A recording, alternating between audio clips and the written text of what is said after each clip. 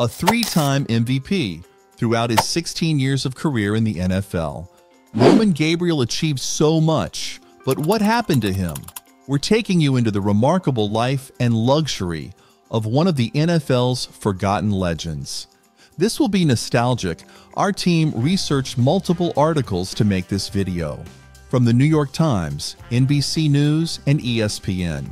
You'll surely have a trip down memory lane. Let's get to know more about the first Filipino-American NFL quarterback. The legendary Roman Gabriel, who was the starting quarterback for the Los Angeles Rams in the 60s and 70s, started his meteoric rise to fame as a North Carolina State Wolfpack quarterback and academic All-American.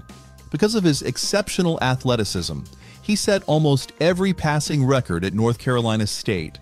North Carolina Governor Terry Stanford formally retired Gabriel's jersey and awarded it to him on January 20th, 1962.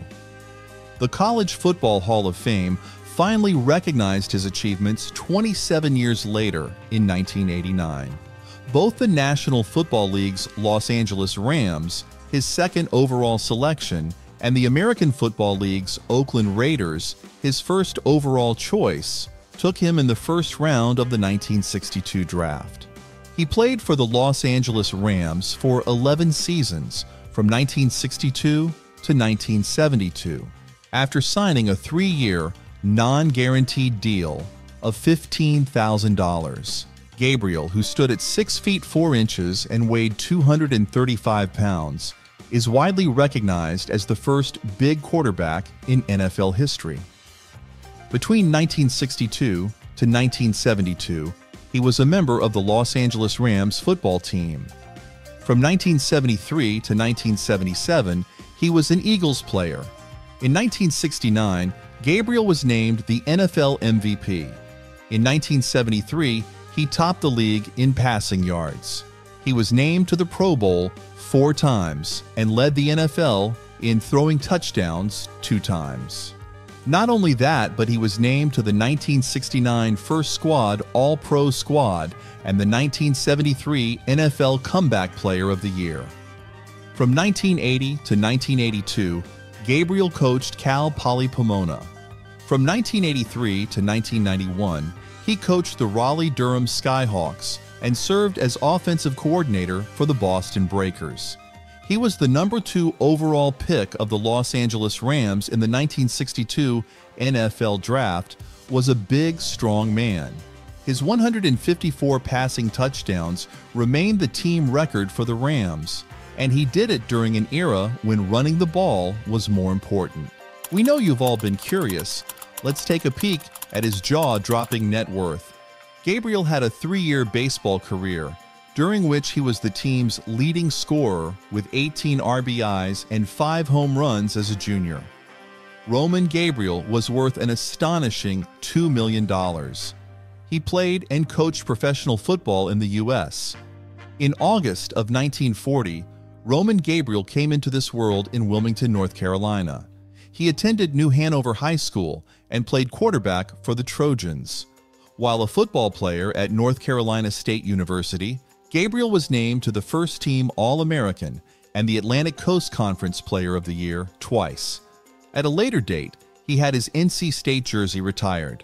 In addition to going first overall in the 1961 AFL Draft, Gabriel was selected second overall in the 1962 NFL Draft. Charity work in Roman Gabriel's North Carolina town is something he and his wife Lisa are very involved with. The couple's RG Sports Connection Trust has donated $4 million to various charities. It's clear that his financial success reflects not only his achievements on the field, but also his ventures off it. So how did Roman Gabriel get this rich? Let's check out his NFL journey. During his 16-year professional career, he was selected by the Rams in the first round of the 1961 NFL Draft. He was a staple in both the Los Angeles and Philadelphia offenses, and he was honored with 4 Pro Bowl appearances. The 1969 NFL MVP and the first Filipino-American quarterback, Gabriel made history. His career in football launched him into other endeavors. He became an iconic figure in film and television advertising, appearing alongside John Wayne, Rock Hudson, Jackie Gleason, and Bob Hope. In 1973, for an Eagles squad that went 5-8-1, Gabriel had his best statistical season, throwing for 3,219 yards and 23 touchdowns. He now has 4 Pro Bowl nods to his name thanks to his stellar play. Gabriel, alas, had very little success in the postseason throughout his career. He had 2 playoff teams that were eliminated in the divisional round. The 1967 Los Angeles Rams were January 2nd 11, but were eliminated in the divisional round by the Green Bay Packers. Even though Los Angeles went 11-3 in his MVP season, they lost in the divisional round to the Minnesota Vikings. That could explain why, despite having more passing yards and touchdowns than 3 Super Bowl winners who were inducted into the Pro Football Hall of Fame, Bob Grease, Bart Starr, and Roger Staubach, Gabriel is not a member of the Hall. Gabriel completed 29,444 passes for 201 touchdowns and an 86-64-7 record in 16 seasons in the NFL. After his football career ended, Gabriel went into the media.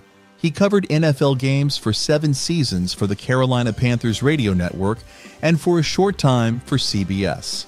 Additionally, he entered the coaching profession and held the positions of head coach at Cal Poly Pomona from 1980 to 1982, offensive coordinator for the USFL's Boston Breakers in 1983, and head coach of the World League of American Football's Raleigh-Durham in 1991. In addition to his headquarters in Pineville, North Carolina, he established Roman Gabriel Sports Connections in Arizona and California. The business hosted training seminars where Gabriel served as a keynote speaker.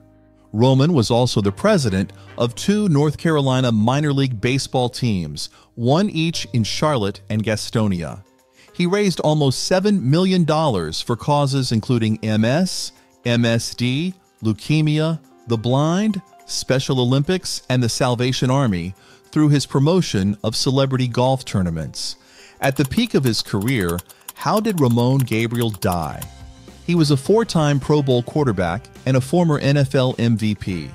At 83 years of age, he passed away on April 24, 2024. He died of natural causes, some 60 years after his celebrated multi-sport career at NC State ended, and more than 4 decades after his professional football career came to a close in 1977.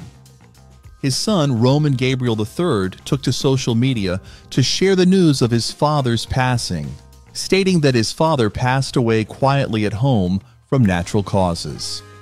"I am retired with heart problems and arthritis but happy," the elder Gabriel told the Los Angeles Times in 2021. He mentioned that he lived in both Little River, South Carolina, and Wilmington, North Carolina. The loss of Roman Gabriel, a football pioneer and legend of the Los Angeles Rams, is deeply felt, the team expressed on X, the platform formerly known as Twitter. He was more than just a talented individual. He was a beloved figure whose contributions and spirit touched the lives of many. His memory will live on in the hearts of those who knew him and appreciated his work. Gabriel's story is one of perseverance, achievement, and legacy. His lifestyle and net worth further underscore the impact he made both on and off the field, leaving a lasting mark on the world of sports and beyond. We hope you liked this video. If you want more of the celebrity luxury, be sure to subscribe to be ahead of the latest in luxury